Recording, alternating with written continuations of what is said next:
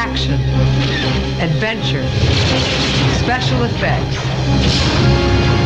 These were the trademarks of Star Wars.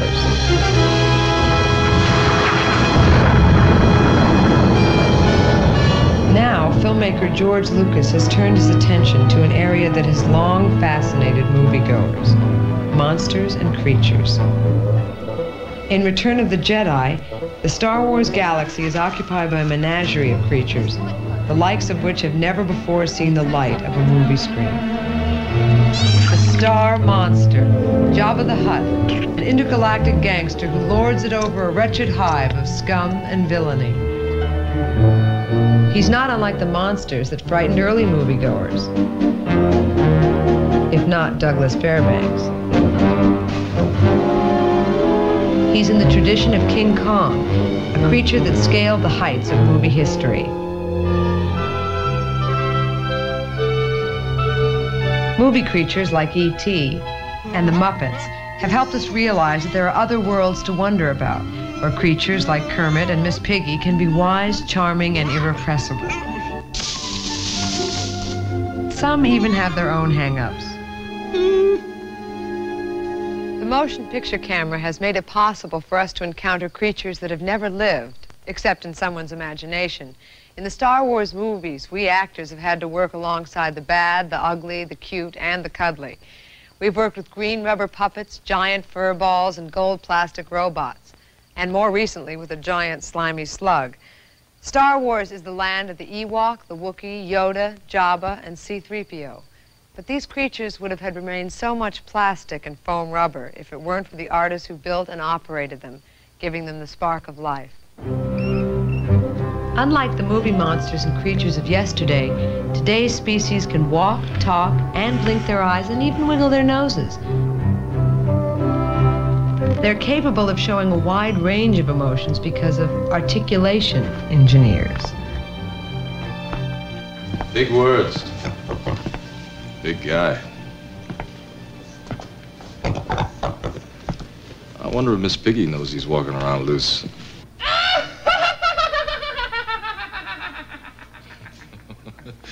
Some creatures inhabit our dreams and nightmares. Some come to us directly from the movies, like this character, Salacious Crumb. He is only one of over 60 weird and strange creatures to emerge out of the fantasies of the men and women who work here at the Star Wars Monster Workshop. In the movie, he plays Peter Lorre to Jabba the Hutt's Sidney Greenstreet. He sits at his blubber ship's right hand and gives people like Carrie Fisher's Princess Leia a pretty bad time. Close that eye. We have powerful friends. You're going to regret this. Tonight, a closer look at Jabba and his film predecessors.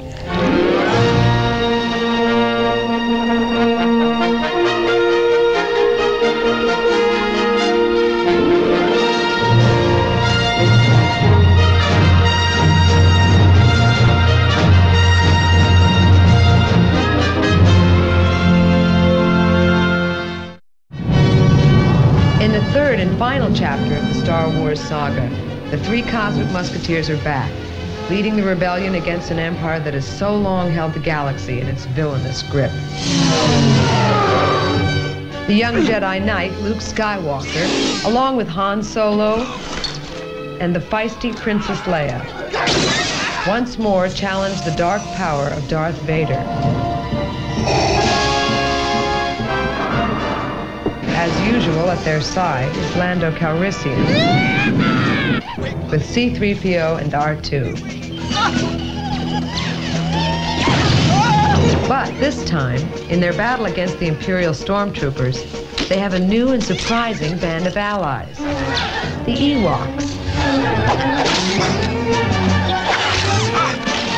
From the filmmaker's imagination leaps a simple creature that provides not firepower, and not exactly manpower, but a teddy bear-like power, sufficient enough to topple Vader's mighty forces.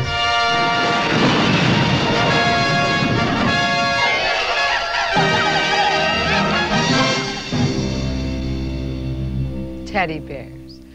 When George Lucas began to work on the Star Wars trilogy over 10 years ago, No one suspected that an endearing little creature, something like a teddy bear, would play such a large role in bringing about the defeat of the Empire. Not even George. Well, he always planned that the fateful battle against the technological might of Vader's forces would take place on and around the green moon of Endor.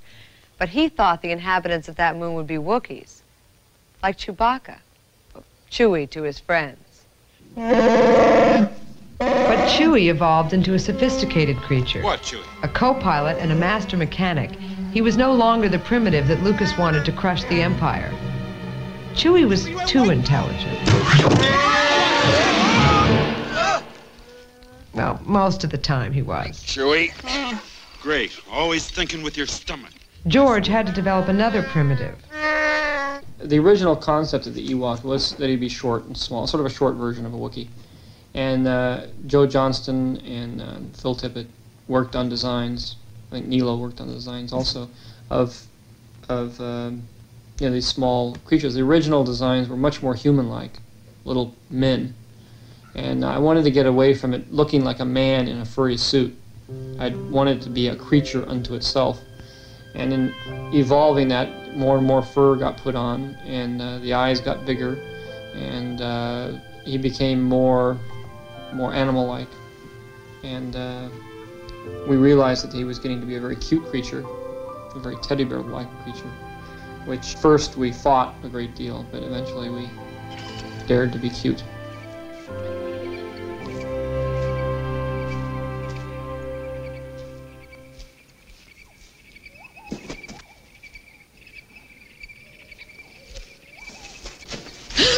Cut it out! There were 123 different sketches of Ewoks before the final design was chosen.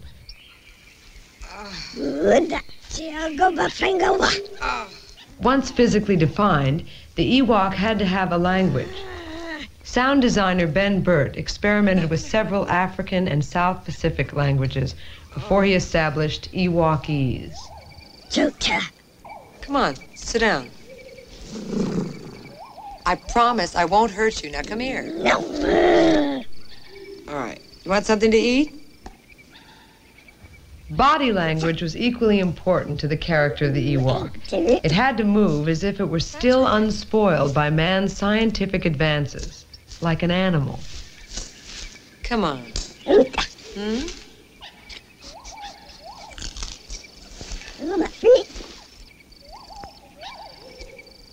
Inside the Ewok suits are little people, dwarfs and midgets.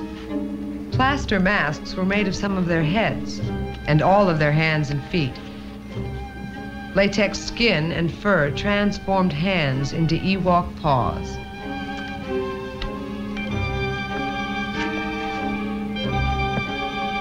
An attempt was made to articulate the jaws and eyes of some of the creatures. Mouth and jaw movements were experimented with.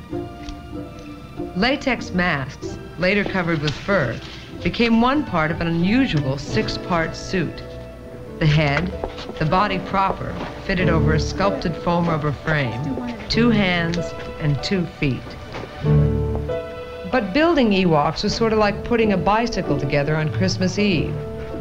Stuart Freeborn discovered they did not work the way he planned. Along with producer Howard Kasanjian, he was faced with too much roly, too much poly. Over-furred and over-foamed, the Ewoks found it difficult to move. Freeborn had to redesign the Ewoks' feet, making them softer, more flexible. And in order to keep the costumes from becoming unbearably hot, and to prevent the eyes from fogging up, Freeborn ordered a hole drilled in the Ewok's head. It's all quiet. Over 120 little people responded to the original Ewok casting call in London. Some applicants were rejected, being told for the first time in their lives that they were too tall. What is it? Look, be surprised. You've really got to act it out.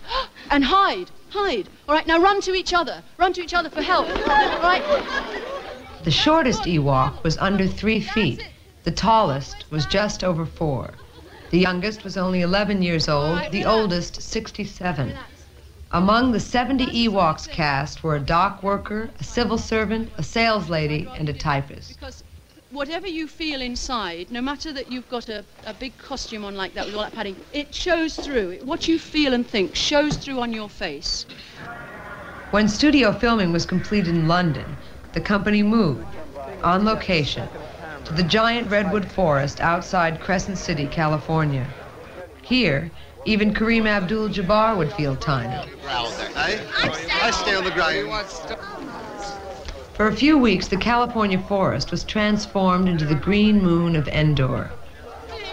The Ewoks, costumed in Robin Hood-like headgear and vest, which both added character and hid sags and seams, prepared to do battle against the Empire.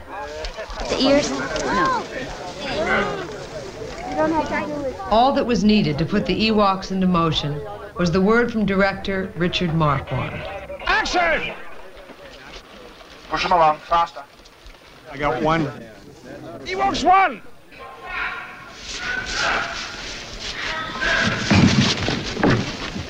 Two! The 130 Imperial troops the Ewoks were working with, and fighting against, were hired locally. They were mostly out-of-work lumberjacks. In Return of the Jedi, the Ewoks helped fulfill one of George Lucas's fantasies, a primitive culture using only natural materials, like stone and wood, destroy a technologically superior power.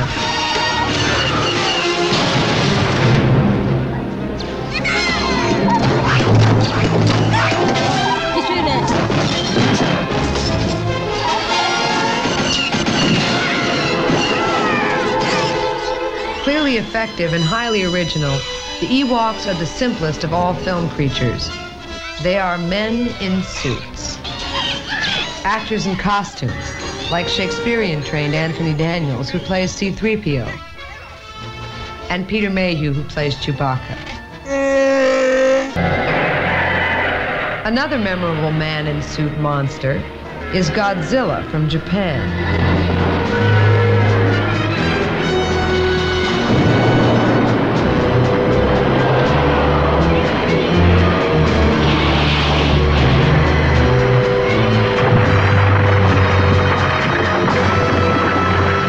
Average-sized actor in costume slam dances his way through a miniature model city of Tokyo.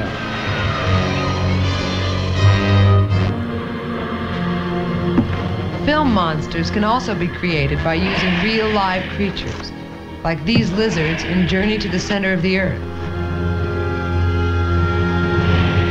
Dressed up and made up, they are photographed to appear like prehistoric giants.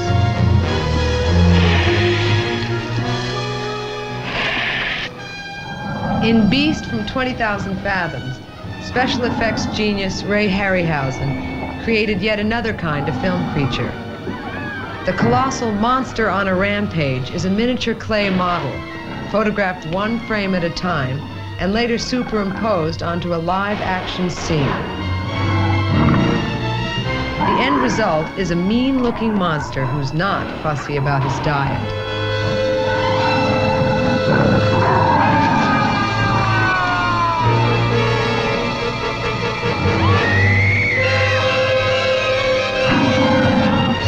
Stop-motion photography and special effects also created the most famous miniature monster of them all. Willis O'Brien's artistry transformed a malleable clay figure into King Kong and made us feel not only sorry for him, but glad that he wasn't an air traffic controller. Another way filmmakers create monsters is to build them the actual size that they want them. These they operate mechanically, like the giant ants in Them.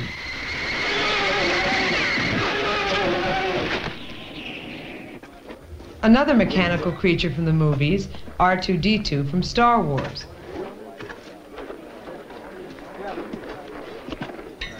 When actor Kenny Baker is inside R2, it qualifies as a man in a tin suit. But mostly, it is a mechanical, remote control. AMB camera. R2!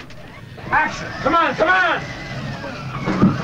Even though R2 is nothing more than metal, wiring, and paint, and can communicate only by emitting electronic beeper sounds, he emerges as a somebody, a person we can laugh with and cheer for. My goodness! And when he gets zapped, we can feel his pain. Martin, why did you have to be so brave?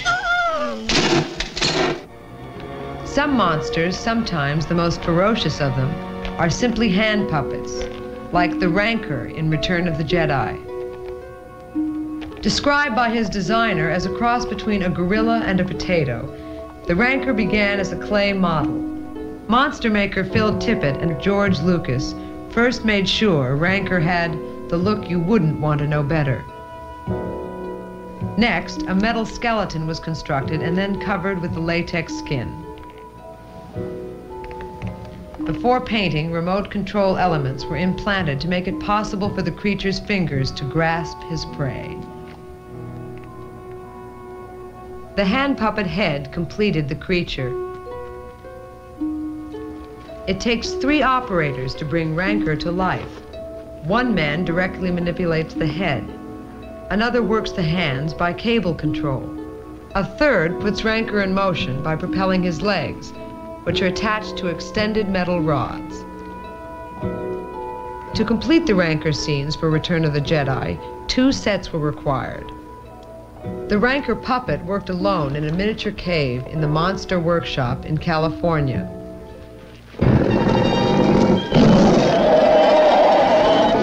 His prey worked alone on a full-size stage outside London, England.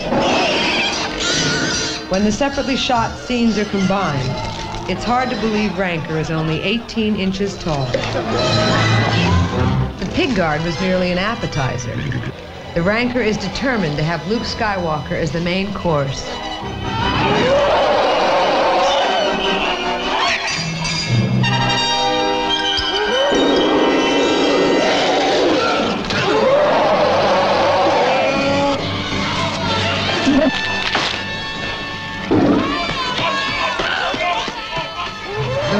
Is a classic monster. Like a dragon, he lives in a place where usually only spiders go to die. And he engages in mortal combat with a dragon slayer, a Jedi Knight.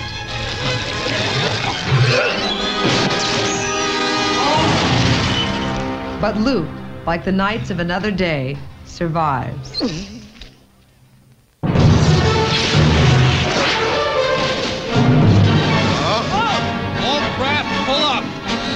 Once a filmmaker's creative mind is unleashed, you can never be sure what will be sitting next to you.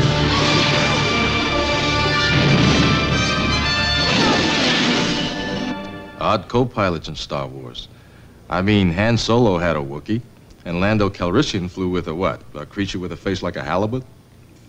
The fleet commander, Admiral Akbar, is a cross, I guess, between a lobster man and the creature from the Black Lagoon. A good creature, Akbar. Proof that ugly is not necessarily bad. Now this guy, he's ugly and bad. Look what he did to C-3PO. Not my eyes! R2! Help! Quickly, R2! Help! Salacious says he's depraved because he's deprived. But some creatures have accepted and enjoyed the way they look. Enough of this serious talk. I'd like to regale you now with, oh, I'm ugly as sin.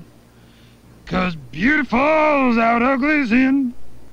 If you're ugly like me, you're in good company. 'Cause there's millions of us who are ugly. At the Industrial Light and Magic Workshop outside San Francisco, George Lucas and over 140 people began in 1980 to design and build not only ugly, but bizarre creatures for Return of the Jedi. More than 60 alien creatures were built in 6 months, many of them being charged with life by cables, sacks, bladders, and pipes.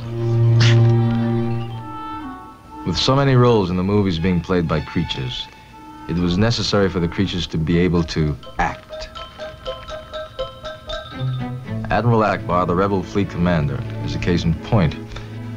If he was to fulfill his mission as a believable leader, he had to communicate urgency, concern, and commitment, and he had to do so from behind inches of latex and cables.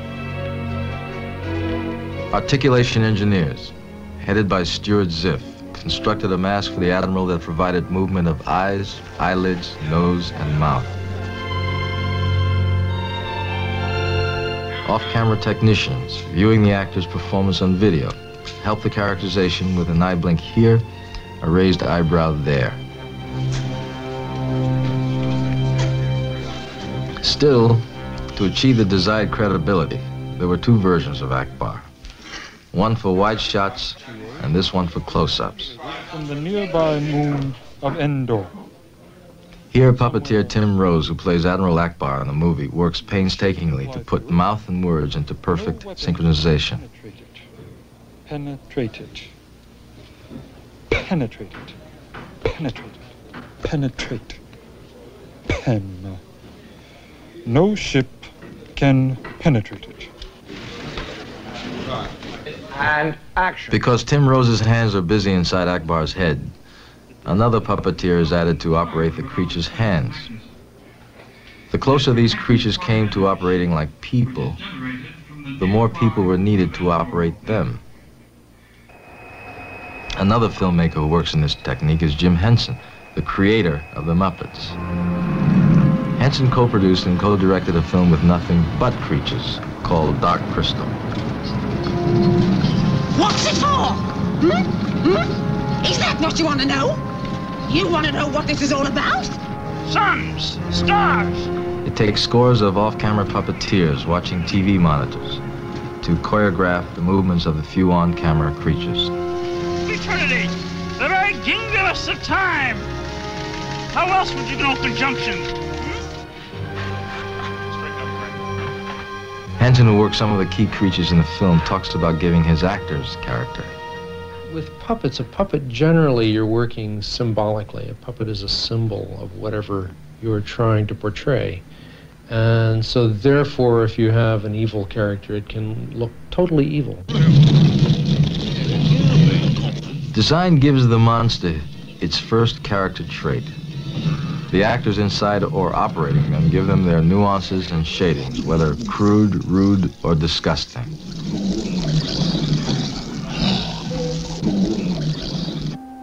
The co-director and collaborator on Dark Crystal is also the man behind Yoda, the Jedi Master in the Star Wars saga. Frank Oz is the puppeteer and the voice of the 900-year-old cosmic sage of the Dagobah system. It is Yoda who imparts the wisdom of the Force to the young Luke Skywalker in The Empire Strikes Back. Adventure. Excitement. A Jedi craves not these things. You are reckless. I won't fail you. I'm not afraid. Sure. You will be. You will be. Frank Oz is Yoda, but he's also the persona of the most nubile, the most sensuous, the most well-rounded performer ever to grace the silver screen. Frank Oz is Miss Piggy.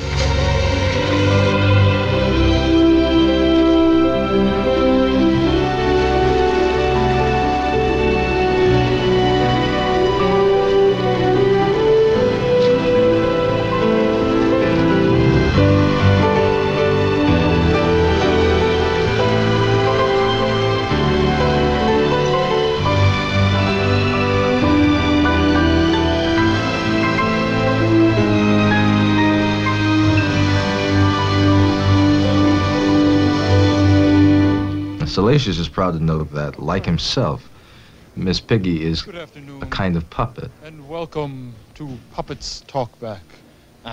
It all started about 8 months ago. There I was, just an idea in somebody's mind. And then, today, poof, life. It's kind of magic, you know? I've got a detonator in my hand.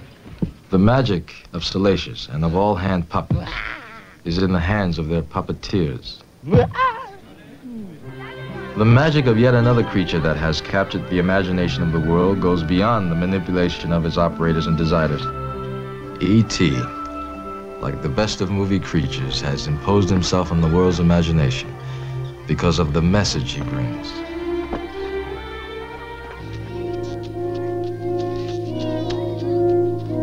The magical E.T., designed by Baldi, is so strong a character that he is able to communicate his message of love and innocence, even while hidden underneath a Halloween costume.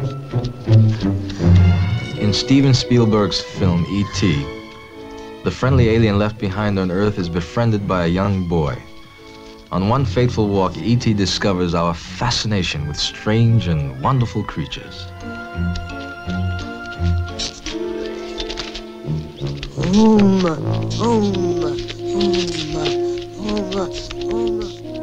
Yoda and E.T., proof that the classic creatures of the movies can touch us all.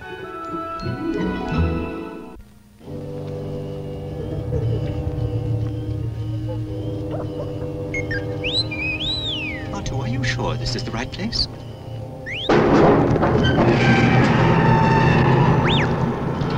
When C-3PO and R2 passed through the giant gate of Jabba the Hutt's palace, they entered a dark and mysterious world, where once they might have encountered a single, terrifying monster. Now, on what is actually the set of Jabba's palace, the two droids discover a cavern full of bizarre and gruesome characters. It required hundreds of support people to service Jabba and his band of illegal aliens.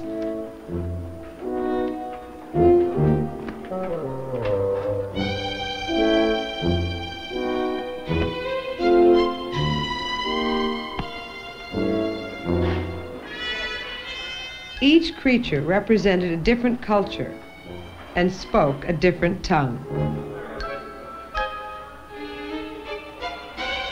They did, however, have two things in common. They all suffered from the heat. Their costumes became fur-covered saunas. And they were all called by strange-sounding names. Re-Yeast, Toothface, Squidhead, Bubo, 6-6, Hermioodle, Yak-Face, the Toadstool Terror, Rockwart, Nycto, Weeba, Oolan, Woof. I worked with all those creatures, had lunch with them, let some of them borrow my hairdryer. It sometimes is hard to believe that most of them were just so much aluminum tubing, steel rods and pipes and vinyl air hose. At times they could really get to you, though. Give you the creeps. Give you the feeling that maybe they could bite. Biting was a favorite pastime of the earlier film monsters.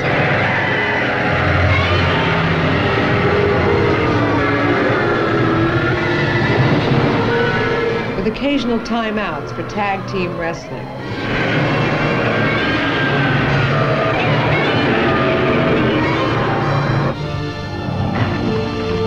Creatures from the early cinema took bites out of whatever they could sink their teeth into.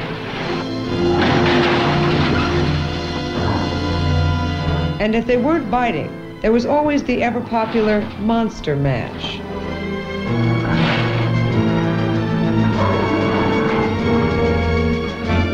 Some, like the giant peeping Kong, misbehaved because he was misunderstood and would give you the once-over,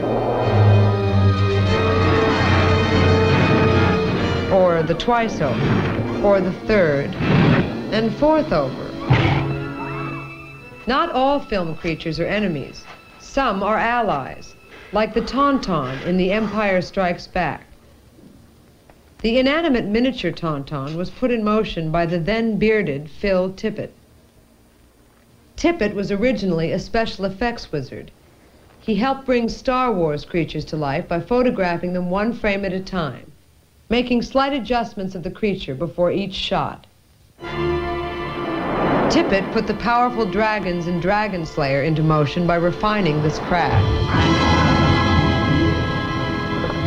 Utilizing a computer which moves camera and creature simultaneously, the new technique, called Go Motion, makes the creature seem to move more fluidly than ever before.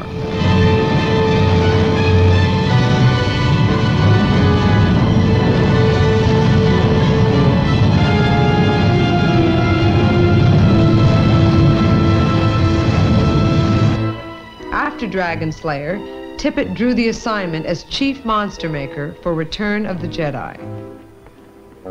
With a little help from his friends, he was in charge of designing, building, and caring for the motley crew. This included the gargantuan job of packing and shipping them from their home base in California to the sound stages in England.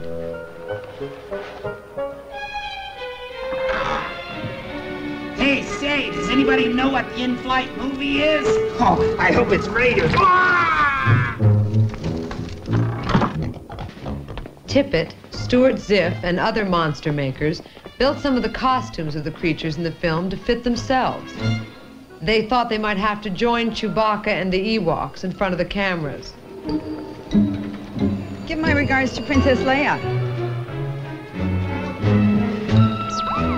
Old friends, and some not so old friends, accompanied them on the flight. Work began on the first of the creatures in June 1981. 6 months later, they were off to work at Elstree.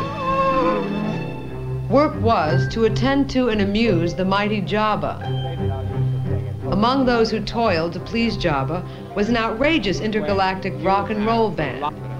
The lead vocalist was Miss Snooty. She was backed by Droopy, the reed man, and a keyboard man who is the blues. That's real good. Down you go, Billy. Basically background, Max Rebo's band became an unusual focus for George Lucas. They're just a whim that George has really pursued and has seemed to really be interested in and has a lot of fun with, although they occupy one line in the script that says something like, and then the band started up. I feel my heart pumping. Ooh, my whole frame. Lucas instructed that the vocalist have her own number. Composer John Williams wrote the music. His son Joseph wrote the lyrics. For the film, the song would be translated into Huttese, Jabba's language. Miss Snooty is a complex combination of rod puppet and marionette. She owes her most outrageous feature to George Lucas. I went in to see the first mock-up of her, and she had these little teeny lips, and it just occurred to me, wouldn't it be great with on the end of this long snout of these giant red lips, Mick Jagger lips.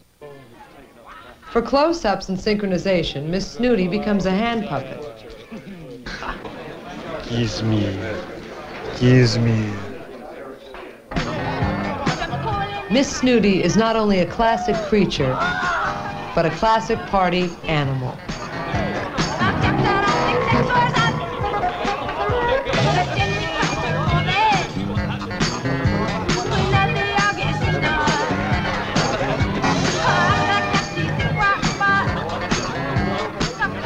She pleases Jabba. She entertains him. But finally, Jabba entertains himself. The most sinister of creatures, Jabba is also the most technologically intricate of all those on the Jedi set. He is the ultimate creation. Carrie Fisher as Princess Leia got as close to Jabba the Hutt as anyone. The 18-foot-long gangster with runaway hormones took a liking to her and a dislike to Luke Skywalker. Master Luke, you will bring Captain Solo and the Wookiee to me.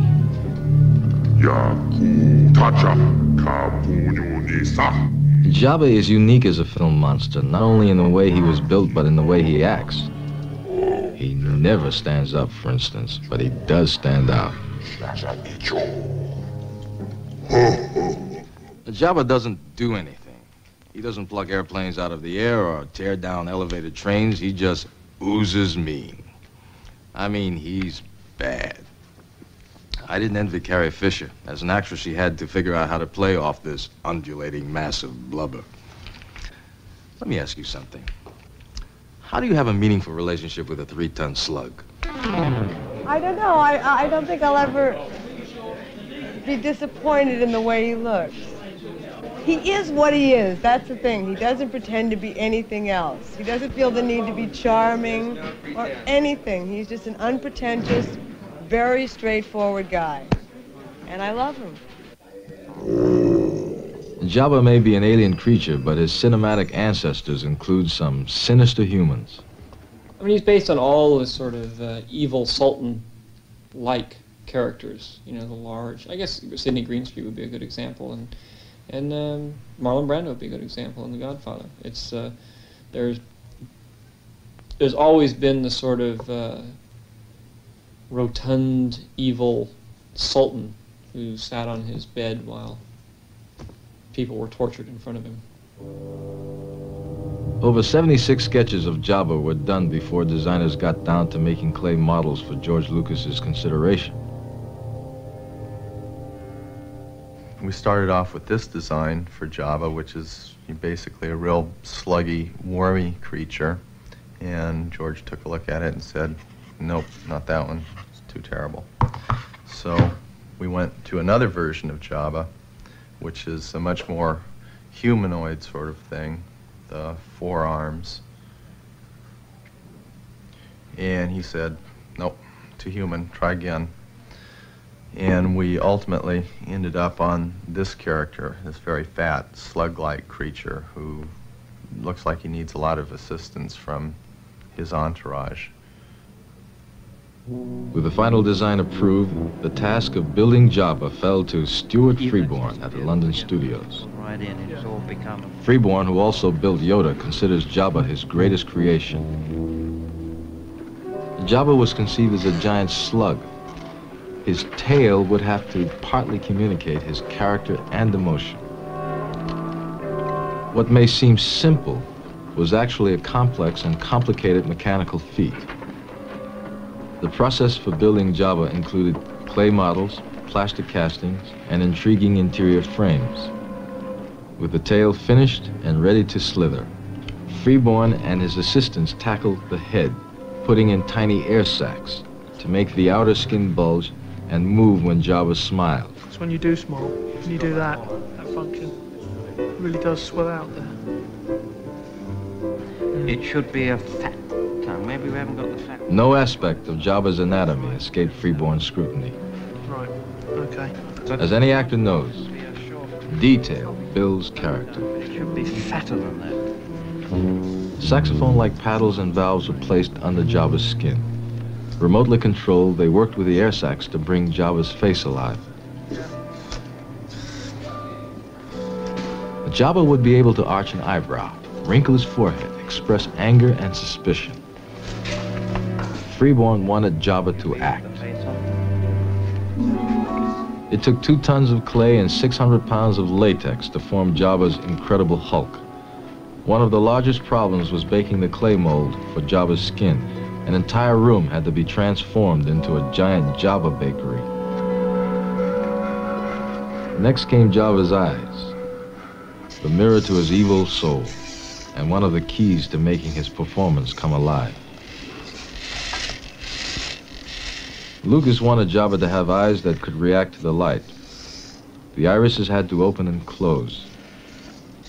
The pupils would have to almost instinctively react to what was happening around him. The demands Lucas placed on Jabba's creators pushed them to their limit.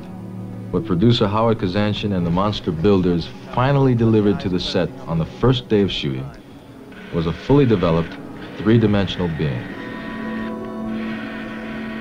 Once the finishing touches were added, Jabba took his place center stage with the other actors. Jabba was alive, not only because of the men who designed and built him, but now because of the men who operated him. I do Jabba's right arm and his jaw. With the jaw, I do the lip sync with the voice.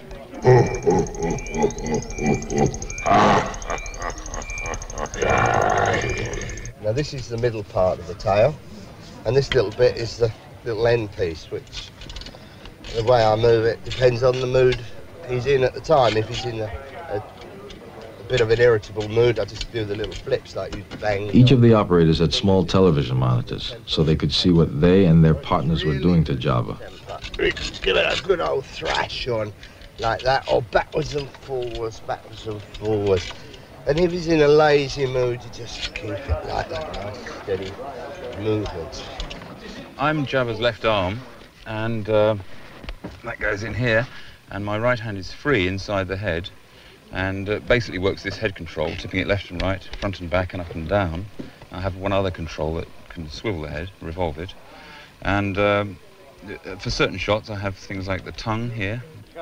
3 men were inside Jabba, 1 below him. These 2 controls here are the nostrils, left and right.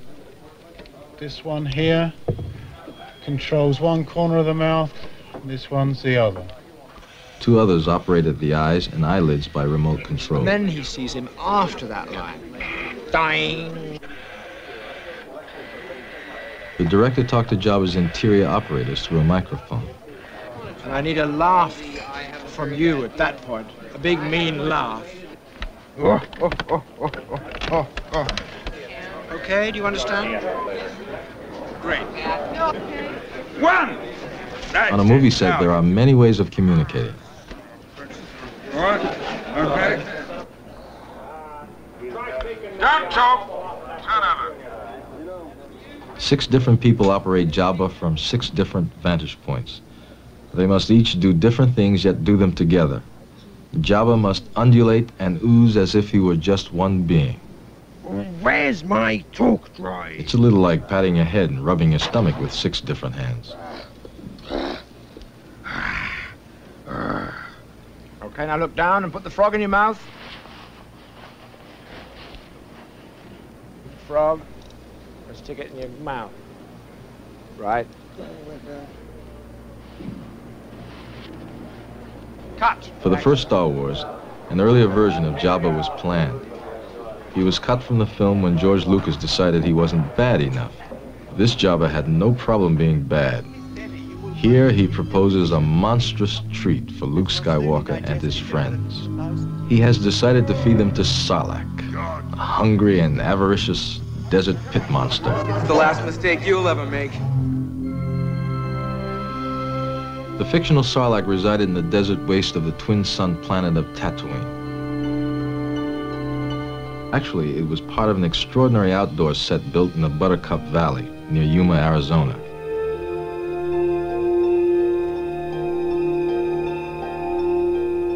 Here, Jabba's 60-foot-high, fully rigged anti-gravity sail barge would loom over the execution of Luke Skywalker's crew. Once devoured, Luke and his friends would die a slow, painful death, being digested inside the stomach of Sarlacc for 1,000 years. The Sarlacc was nothing but a giant, monstrous mouth. The frightening orifice was built over an underground room, rigged with special equipment to break the stuntman's falls.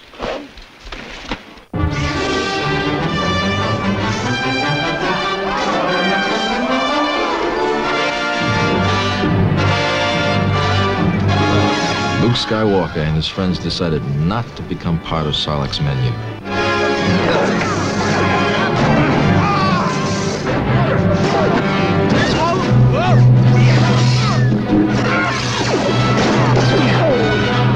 Jabba's creature hitmen are no match for Luke's lightsaber.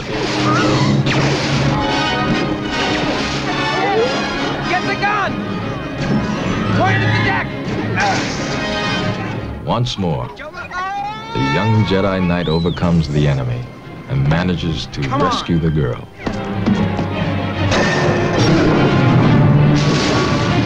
For Luke Skywalker and friends, Jabba and Sarlacc are just bad memories. For others, they are something more, part of a movie creature experience that they'll never forget.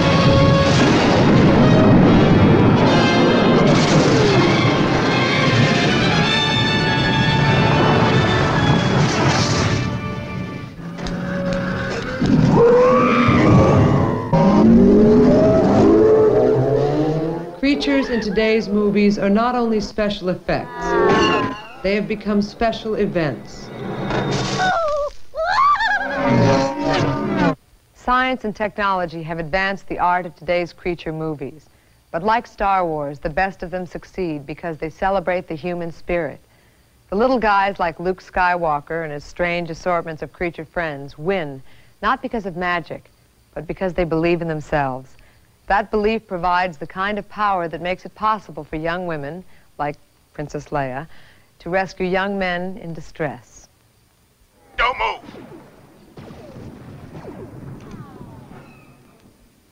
I love you. I know.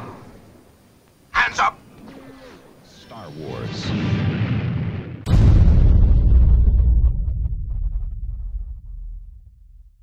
Hi guys, here's today's Daily Fact. The Star Wars saga is known for its special effects, but many famous sounds were actually made from an odd mix of noises, such as the lightsaber noise from TV hums, Chewbacca's voice from a mix of bears, walruses and various dying animals, oh, and also Ewoks speak Tibetan and Nepalese. Remember to click below to subscribe or on the side for more great content.